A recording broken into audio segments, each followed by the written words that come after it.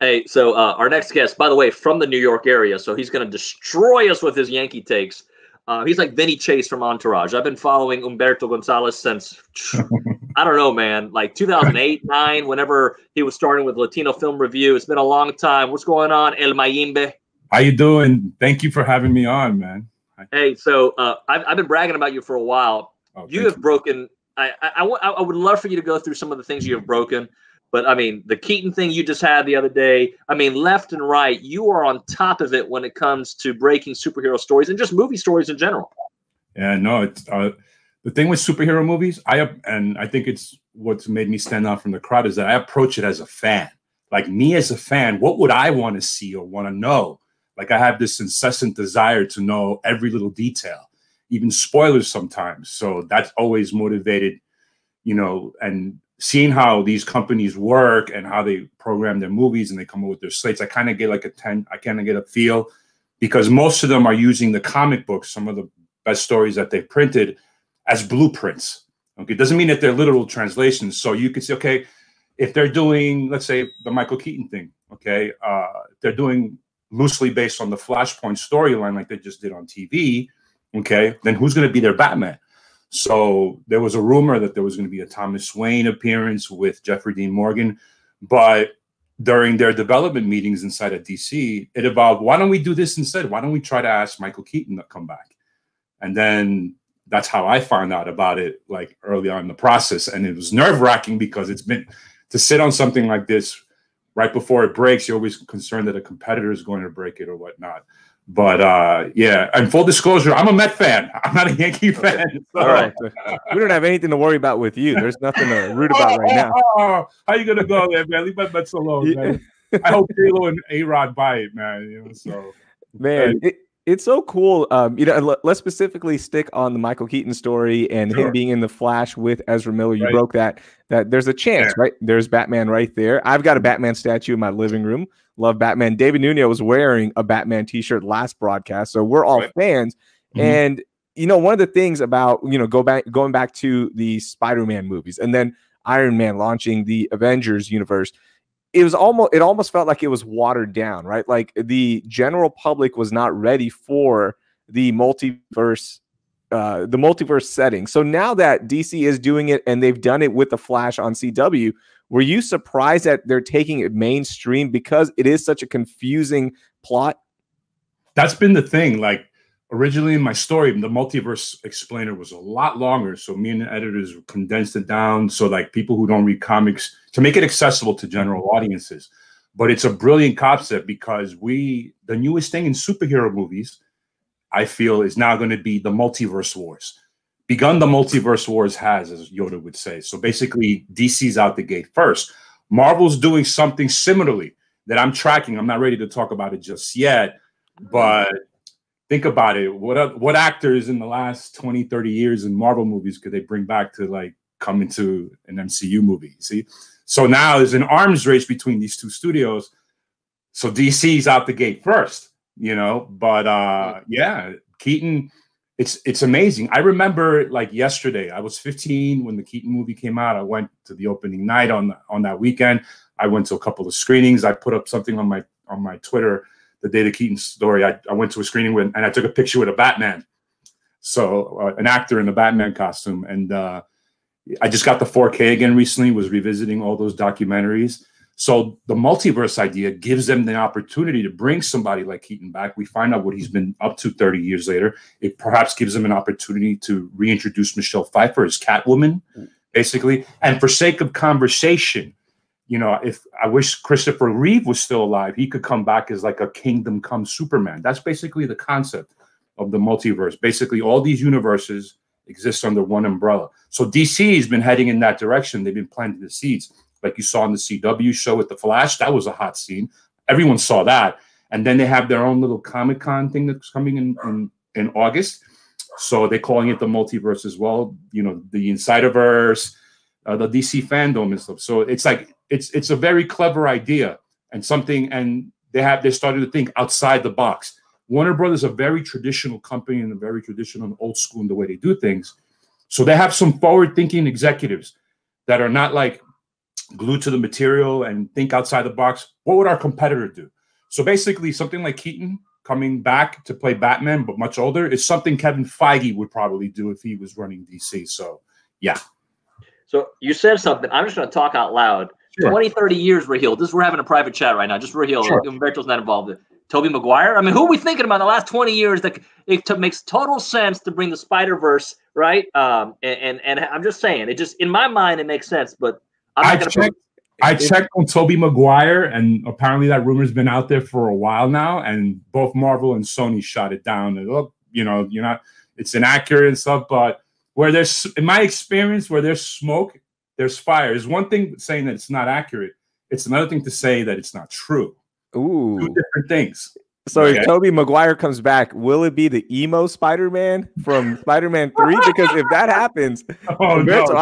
I'm in on if you got the hair again, everything, I'm so in. Ooh, that was let me offer this up to David, okay? You get you get one cameo, let's say 5 years from now, all right? Yep. It's Iron Man, Tony Stark coming back, or Christian Bale's Batman coming back somehow. Easily. Okay, I know that Umberto's a big Ben Affleck, Bruce Wayne. I'm a Christian Bale Batman. Other than the voice, other than that, I think Christian Bale. He's my Batman. So I would say, without a doubt, it would be Christian Bale. But look, Robert Downey Jr. Nobody has played a part better. I mean, that part was made as Tony Stark. Mm-hmm. As big as a Batman fan as I am, like Ben Affleck did it for me. His suit. He was a complicated Bruce Wayne. He was violent. Like that warehouse scene is one of the best action scenes, in my opinion, of all time. I don't get tired seeing that. The only tragedy there is, like, I wish they made a Batman film before they made Batman be Superman, because I think we'd be in a different position. But I think he was awesome. He was the Batman that I grew up reading in the 80s, a brutal, violent brawler who broke bones. But to answer your question, hands down, Robert Downey Jr., he's the biggest box office star, perhaps, of the last 10, 15 years. So it's a no, you know, people, everyone and their mother knows that he was Tony Stark, that he was in Endgame, and they would go see that over Bale. Bale was a good Batman. I hated the suit though. Ben Affleck's suit was perfect with the knuckle attachments and the black and the gray. Yeah, that's what different. But it's got to be, you know, it's got to be easily Robert Downey Jr. Umberto, help me. When we're talking about Affleck, I thought he was great in Batman versus Superman. He was great in this little miniature part in Suicide Squad. My problem with him, and I'm sure this is a Joss Whedon thing, is they made him a punk in Justice League. Like, that's not, like, he didn't want to be the leader. He just, okay, I'm just so sad. That's not Bruce Wayne. Like, I don't know. I just felt like that version of Bruce bothered me. Yeah, no, it bothered me too. He phoned it in. He was, you know, by the time they were shooting that, BVS was getting killed with reviews and stuff. You know, he, as we all know, he had a drinking problem. It got him back off. He fell off the wagon because of it and stuff, and he went through a lot of personal issues. But he put on some weight as well. You could tell it's painful to watch. I haven't seen it since, because, you know, he wasn't into it anymore. He was just phoning it in, and he wanted out. Like, he just wanted out of the suit, wanted out of the role, and just go back to making movies that get him Oscars, quite frankly. All right, so let's talk about your journey, because David was telling me beforehand, this is so cool. Let's start with the professional side. How did you get started in this? Because this is a dream job for so many people. And let's not get it wrong. Like, we are working in dream jobs as well. Nuno is, and I'm here as well. How did you get started professionally? Because your career path is so interesting. Oh, thank you. Appreciate that. Basically, I moved to Hollywood about 20 years ago, and I became bicoastal. So then my introduction into the business, I used to work with a film director who I have a production background. I graduated from film school, and literally the next day started working film sets and productions in the mid to late 90s. And you can make good money back then, because music video budgets were in the millions. Now they're lucky if they even get 4 or 5 figures as a budget. So I was working production and stuff constantly. And then under the Giuliani administration, there was a threat of an actor's strike. So in April of 2000, my last job was for Iñárritu, Alejandro Gonzalez Iñárritu. This is before he was Iñárritu, like we know him today. He was directing a Quaker State commercial, and I was one of the only few people who were bilingual working production in those days. And I saw him work, and we talked, and he gave me some great advice. So when the strike didn't happen with the unions, there was a pseudo strike because everybody thought the strike was going to happen. they got all this work together, and then it didn't happen. So that I had some time to think of a next move. So I hooked up with a film director. He made a movie in October of 2000 for like 30 days. The movie was called Empire, directed by Frank Reyes. And then 9/11, you know, so he's posting the movie. Then 9/11 happened. He flew out the day before to try to sell the movie. And then 9/11 happens. The business goes quiet for a bit. And then Training Day comes out. Training Day then opens the urban film market. It's the #1 film. So then his film gets selected to go to Sundance in the winter of 2002. That was like 18 years ago. So basically he calls me, we're going to Sundance. So basically I had like an Entourage-esque kind of entry into the business. I was like I was a bit of Eric. I was a bit of Turtle. I was a bit of Johnny Graham. I was like a do-it-all. So basically, right, he sold the movie after Sundance in May of 2002, and then Universal was going to release it theatrically in December of 2002. So in November of 2002, I'm still someone out of the business. He asked, hey, what are you doing over a weekend? He's like, what are you doing? Why don't you come out with me to Hollywood and work with me? So I'm like, okay, cool. So that was November 6, 2002.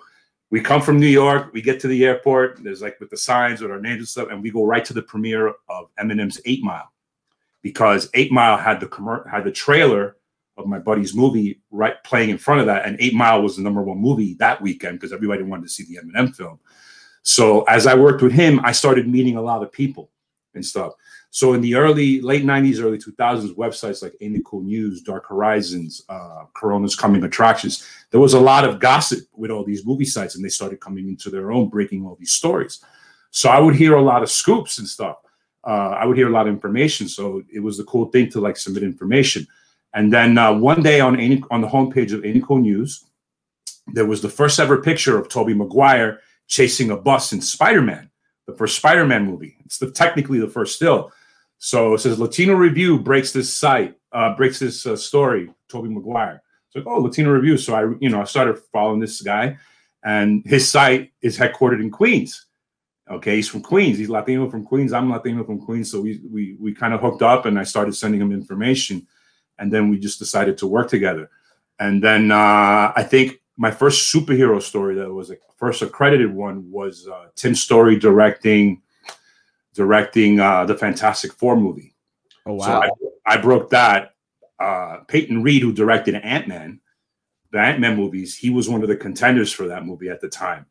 And he clearly remembers being in contention for that. So then superhero movie news was still in its infancy. Back in those days, you'd be lucky if one movie happens a year. Now it's like a daily cottage industry. You got all these sites and even the Hollywood trades covering breaking superhero news like anything else. It's incredible. But I was in very early on.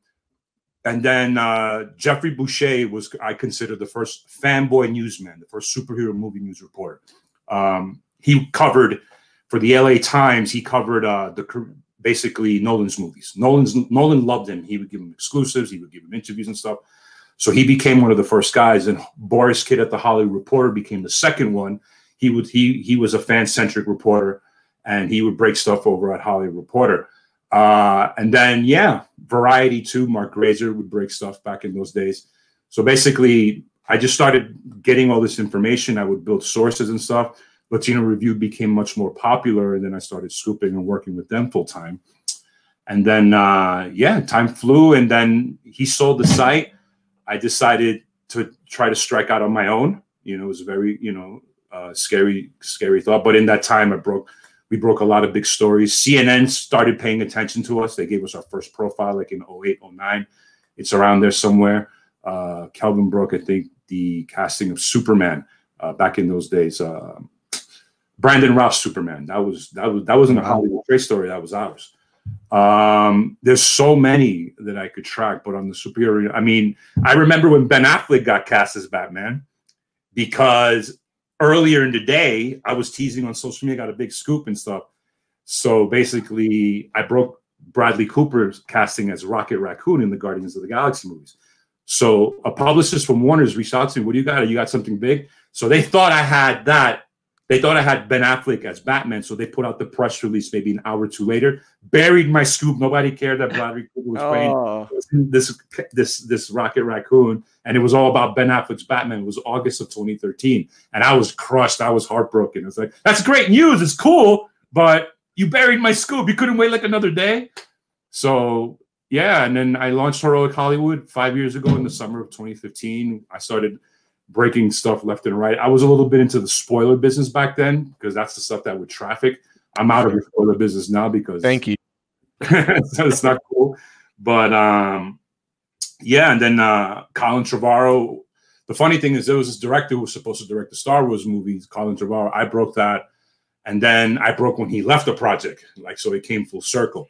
That was the biggest until then. So basically, a year later, after launching Heroic Hollywood, I got an email from an editor at The Wrap, and it's like I thought it was a joke. I was like, you know, okay, they do know I have a website, right? So then a week later, the deputy editor reaches out to me, who's now the executive editor. So I was like, you know what, I got nothing to lose. So I told him, listen, when I come back from Comic-Con, let's talk. So I met the editor-in-chief at that time, the executive editor, Tim Malloy, who's also a big comic book reading fanboy like me. We went to a breakfast joint in Hollywood, and we talked for hours. We started working and stuff. I mean, we started like fanboying what he read, what I read, what he collected. Like he legit, like another fellow geek my age in his mid-40s who goes to the comic book store still to read. So basically, I read him, and then I met the deputy, and then they put me in front of the boss, Sharon Waxman, and the meeting was only 5 minutes. I know who you are.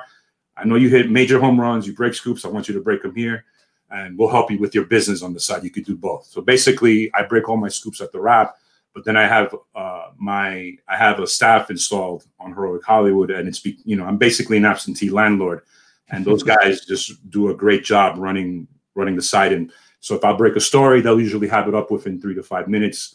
So yeah, give them the heads up or whatnot. But it's been a crazy ride. It's been a wild ride. So it's like the one thing though, it's like as a fan, I've always wanted to break a Batman. So I was completely out of the Batman casting of Robert Pattinson because a lot of times one of the things that are popular now with these kids is fan art. So they would put a lot of fan art there. So there was early on before he got cast, there was fan art of Robert Pattinson in Batman suit. And me personally, I couldn't believe it that he could be a Batman. Like, get out of here. No, I don't think so.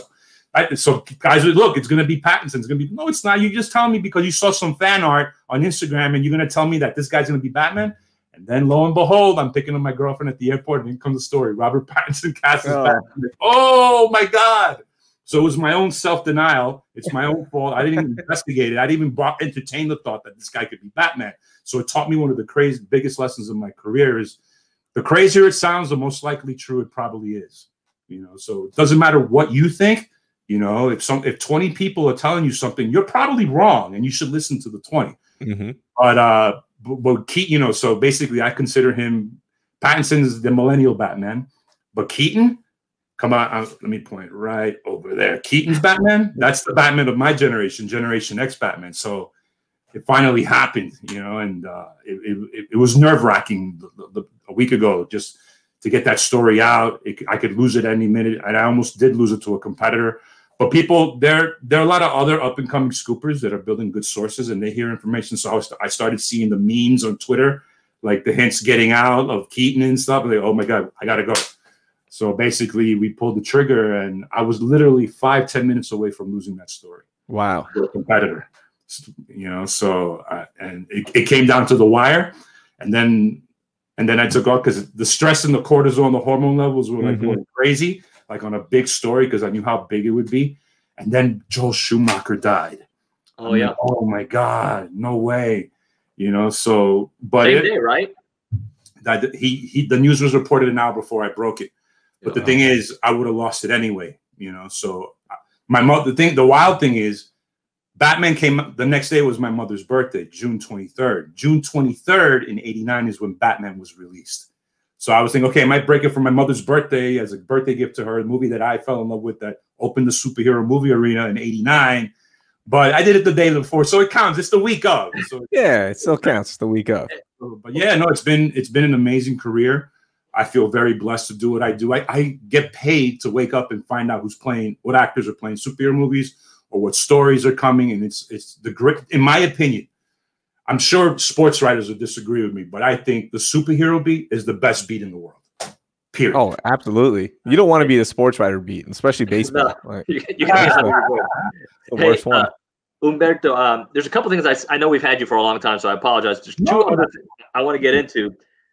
So we heard about your rise in the business, but when did you become Arnold Schwarzenegger, bro? Because I saw you posted some muscle pics recently. Like I'm like an Instagram model now.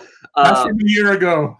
But you had a real scary part of your life a few years back. If you can open up about how that really transformed you. Basically, I caught cancer. Like I've always been a jock, played sports in high school, like you know, and at 15 I always pumped iron because when you want to play football, you're gonna have to lift. You know, and there's no choice about it. So there was a competition who in those days in junior varsity who could bench 150 pounds the most. Now it's a warm-up set. So it's a habit that I built. I fell in love with it. You know, I'm a big guy. I'm responsive to it and stuff. And basically high school into my 20s, I started working out. And I was always somewhat physically active. So, and I'm not scared of doctors. There's a lot of machismo mentality. Like if someone's feeling something, they refuse to see a doctor because they think they're mentally strong. That's not how cancer works. Cancer will beat down the biggest tough guy in the world, no matter what. So I feel something weird doing cardio like in 2012. And basically, long story short, I had what's called, as we get older, we get masses, you know, and I had a mass on one of my adrenal glands. It was benign. And it's okay, we're going to have to monitor this, come back in a year. So I came back in a year and it got big. So instead of like doing a biopsy, let's have surgery preventatively. And let's get rid of it. So they took it out and they removed the adrenal gland with it. And we found out after pathology that it became metastasized. And it was on the way it was growing and how fast it grew, it would have killed me before my 40th birthday. So when I was told that, you know, I just decided to change my life. You know, it gave me, I was always a confident guy, but it lit a fire in my butt. It made me more ambitious. And like, I got a second chance of life. I'm going to make the most of it. So basically, that's one of the reasons I launched my own outlet to work at the major trades. That was another opportunity I couldn't say no to. So, but the working out thing, I've always been like an alpha geek. I'm the guy in the football locker room that was always reading the comic books. That's me. So I was a hybrid. You know, that's why I like Zack Snyder's director, because he could be a nerd and he could be a jock at the same time. So there's that special geek where you're cool with all the nerd kids, but you're also cool with all the jocks. But you're right there, moderate in the middle. So what happened was I made a decision to lose weight and take better care of myself health-wise. So then I hired trainers. Like I wanted to get jacked. Like I wanted to hire a trainer, and he cleaned up my diet. This was like 2 years ago, and I got into condition. I learned my body. And then the year after, I hired an even bigger trainer who was a little bit more tougher, but he was more flexible in diet. And I just got completely jacked for about a year ago. And then when COVID hit, I lost all the gains, man. I haven't touched the barbell in over 6 months, because even though gold, I live here in the Venice area in California, and gold is literally like a mile away from me. I drive there every morning, but it's not healthy to go there right now. With all this COVID stuff. But I do cardio. Like, so I got, you know, as a lot of bodybuilders have on season, like when they get all jacked, and then there's the off season, the fall, where they put on some weight, they take off for a little while, let the body heal and recover. So I had a very good off season. And then I had put on the quarantine 15 before the quarantine. So then I just decided to do cardio and lose all the body fat, and then get my body fat down back to like almost single digits. So when the gyms reopen, once there's a vaccine or there's not an incident, I'll return, and then the weight I put back on will be muscle. But the way I looked last year, I don't look like that right now. You know, so lot about, yeah. You mentioned Snyder. So the other huge news from a couple of weeks back, the Snyder Cut's coming. I know you had a big thing on it recently. I watched, every second of it. Talk to me about how you think it's going to unfold, because I think the super fan and a lot of us, we'd like to see them maybe build on that universe, but I think this might be a one and done, right? Trust me on this one. It is one and done. Basically, HBO Max needs content. They see this huge fan base, which the fact that they held it down for like 2-3 years, being persistent, doing flybys, having rallies, getting billboards in Times Square at Comic-Con, much respect to them. The executives at HBO Max took note. It's like, maybe we should do something here. So basically, they're just gonna, the Snyder Cut exists, but it's just not finished. So now it's gonna take a year of all this post-production and special effects to finish his story. Like, he originally planned to do 3 movies. Okay, now he has to condense them into 1 with what he has. So basically, Darkseid is a villain, scenes that were shifted and stuff. So he's getting an opportunity to finish his movie, and then that's it, because DC wants to move forward.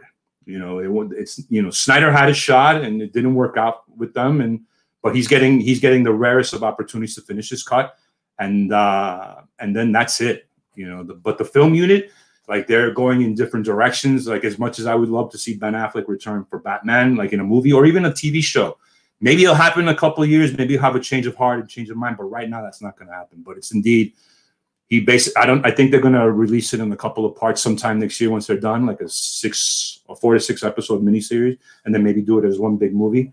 But yeah, they all do their voiceovers, their ADR works, special effects, and then they release it.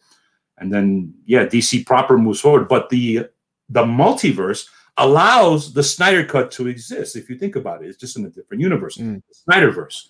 But yeah, no, people, and there's always unfortunately, a lot of what I also do is shoot down a lot of fake news and rumors, because something will catch on with fire, and people swear it's gospel. Like the Thomas Wayne incident with Flashpoint. People like, but what's going to happen with Jeffrey D. Morgan and Thomas Wayne? But you guys don't understand. That conversation evolved into what became Keaton. That guy's not in the script. That guy's hasn't been in the script for years. That actor hasn't even been approached, yet people swore it was happening. So I was like, no, it's not. And I got to shut it down. Hollywood Reporter just did a newsletter on Friday saying, listen, Thomas Wayne is not in the script. He hasn't been in it as well, just backing up what I've been saying.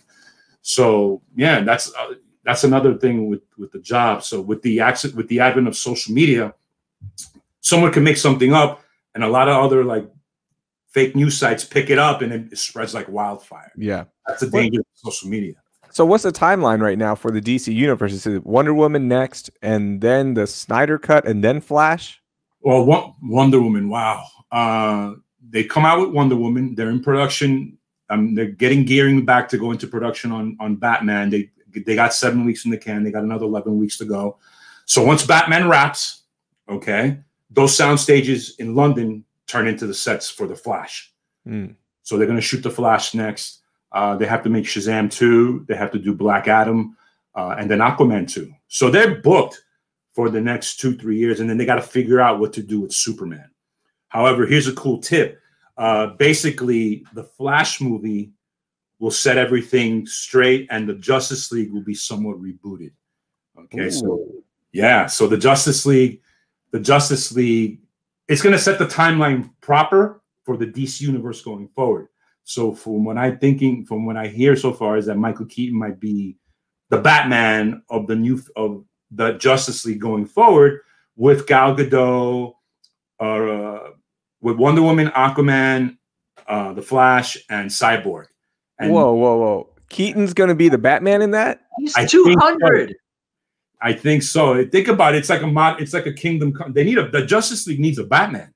Okay, the Justice League needs a Batman. They were toying around originally with Robert Pattinson coming in at the end in the Flash movie, but they figured there was just too much. There was too much confusion. It would confuse too many people. You know, that wait a minute, what's this Batman doing if you guys have a Ben Affleck Batman? You see what I'm saying? But a Batman from a different timeline in the current timeline, that's a little bit more accessible. So the Flash will explain all that. Does that open up the door for Batman Beyond guy, Tim? What's his name? Tim Barry McGinnis. The Hollywood Reporter reported something along. I mean, that's what it sounds like to me. I mean, Micheal Keaton will be 69 when he's shooting the role. So basically, if he wanted to mentor like Batgirl, if you wanted, that could be like the Batman Beyond. So from what I understand, they're going to try to make him the Nick Fury of the DCEU going forward, where he's this older, wiser, grizzled Batman, and he mentors maybe a Batgirl, and he's probably the guy on the current Justice League. Exciting stuff. And then we'll have Pattinson's world over here, which isn't connected to Joaquin Phoenix's Joker per se, but it could be. It could be, yeah. Theoretically, they got to convince Joaquin and throw him a lot of money to do it, but theoretically, yeah. So maybe Pattinson's Batman could meet Joaquin Phoenix's Joker. The multiverse gives them that opportunity to do that. Sure. Yeah. Man, exciting stuff, man. Yeah, absolutely. I think we just I'm excited for this stuff every day. Oh my God, that's so cool. Like, I'm a fan first before I'm a journalist. So, and that's what's helped. That's what's guided me my entire career. Like, that might work, that might not. I don't know. You know. So, but now we're in the superhero movie world. Every studio wants to get all this IP out. We got Marvel, we got Sony, we got DC, you got independent producers making stuff out there too. Lionsgate. Everybody's trying to get into this IP business of superhero movies. And we could do this all day. So, Umberto, we appreciate your time, man. You and I have been going back and forth for years, so I appreciate you joining us. Rahil's just as big as a superhero fan as I am, so this has been fun. And next time I'm in LA, we'll link up. Absolutely. Thank you for having me on, David and Rahil. I appreciate it. Thank you so much, Umberto. Thank you very much. You, that was awesome, man. I've been telling you for a while. I've been wanting to get him on the show just because A, he's great. He's awesome on camera, right? B, he knows his stuff better than anybody. And C, he's just got an amazing. I mean, his hustle is just, it's fresh when somebody's been doing it for 20 years and they're still as hungry as they were back in the day. So I got a lot of respect for